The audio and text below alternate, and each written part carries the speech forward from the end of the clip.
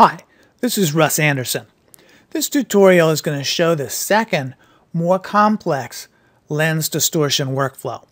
What this workflow is about is letting you add effects, typically 3D CGI effects, into a distorted shot while still delivering a distorted image as the final result. With this kind of workflow, you'll typically render effects in Max or Maya or Lightwave or whatever against black, and then you'll be compositing those effects after render back into the original shot. So ultimately, this workflow produces the highest quality results because you're compositing back into the original shot, and there's no multiple rewarping to accommodate distortion.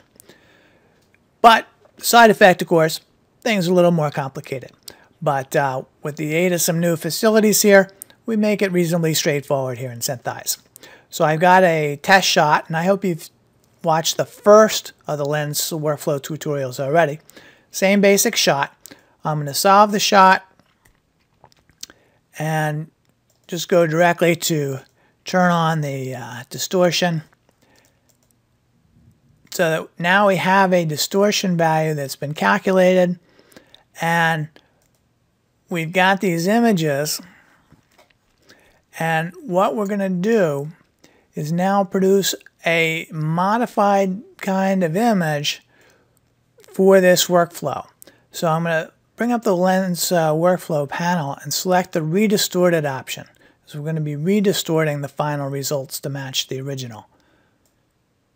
And when I select that, you'll see that something else happens to the image rather than before. Now I've got an image that does have black backgrounds around the edge. And in fact, the image has been padded up all the way around the interior, and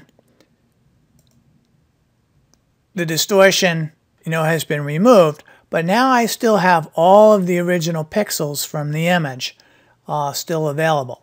So now I can go save this image away, and again, this is going to be the image that I work with for doing tracking, for using, for exporting from here into the Max, Maya, Lightwave, C4D, whatever. And I'm going to be generating those effects against a somewhat larger image. And in fact, if we go and look at the dimensions, this image is now 1928 by 1084. So it's only had to get a little bit larger, but that extra space is what's going to let us play this particular game. And the kind of adjustments that have been made here, I'll point out, also have the effect of keeping the overall aspect ratio of the image the same. So that makes life a little simpler as well. So once I've gone and rendered new images that match this, here in Synthesize what I'm going to do is change the images. But here, instead of changing back to the image, really I'm going to say that I want to take my rendered effects and I'm going to re-distort the rendered effects so that now that they match the original image. Now you may need to think about what I've got going on here. I just took those padded images that have the border around the edge, and I told the Synthesize image processor to undo what it did to those originally to produce that image.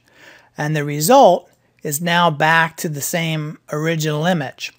So I've done that here just to the actual images themselves so you can see what's happening. But normally what I'd be doing is taking my rendered effect that matches that somewhat larger image and now reapplying the distortion that matches the original plates to produce a modified version of that effect. And now I rendered that modified version, which as you can see matches the original here. It's really just the same as the original.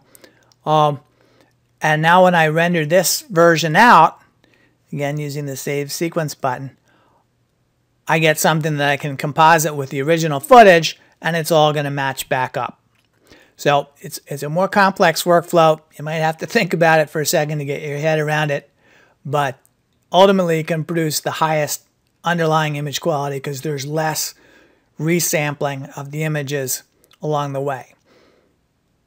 Your effects will get resampled once. The original image will get resampled to produce that modified image, but that modified image isn't part of the final product. Only the original unresampled image is. So hope this helps. Take care.